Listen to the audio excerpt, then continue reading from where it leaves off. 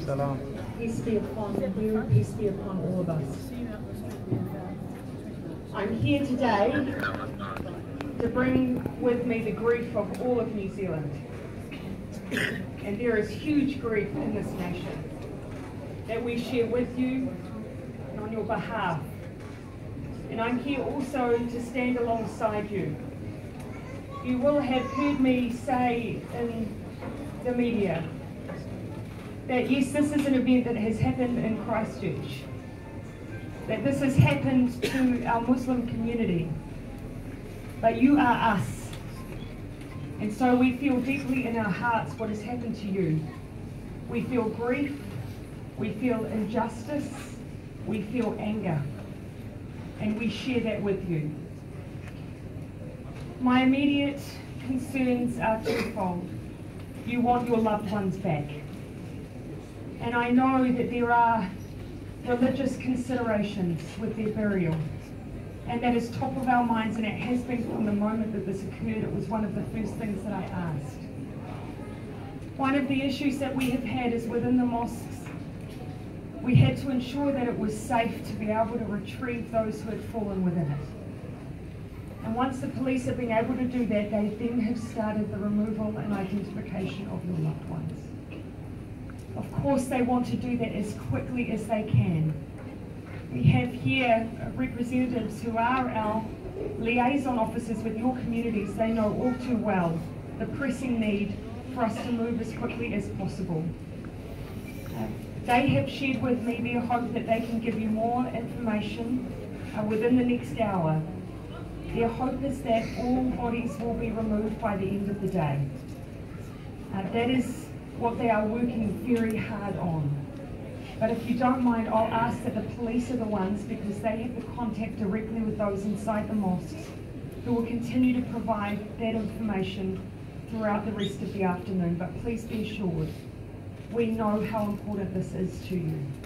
We are doing everything we can.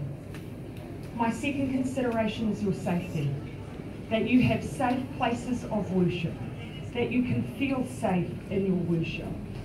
The Christchurch City Council is here and available to try and ensure that you have the facilities available to continue your worship. We're also working alongside the police. They have made a decision to continue to have an armed presence outside mosques around New Zealand, and that will continue for the near future. But you need to feel safe beyond that. And so we will work with the police and alongside your community leaders to make sure that you have whatever it takes to ensure that you can feel secure entering into your places of worship wherever they may be, in whichever part of the country they may be.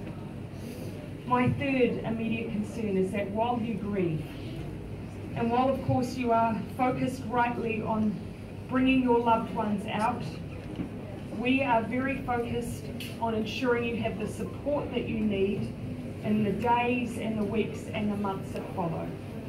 Many of those who have lost their lives will be the ones who will be bringing the income into their households. Many will have dependents and spouses. I want to give you assurance that through our system in New Zealand, through ACC, there is provision to provide for those families. That provision exists regardless of the immigration status of those who have lost their lives, and regardless of the immigration status of their families and loved ones. It includes the cost of burial.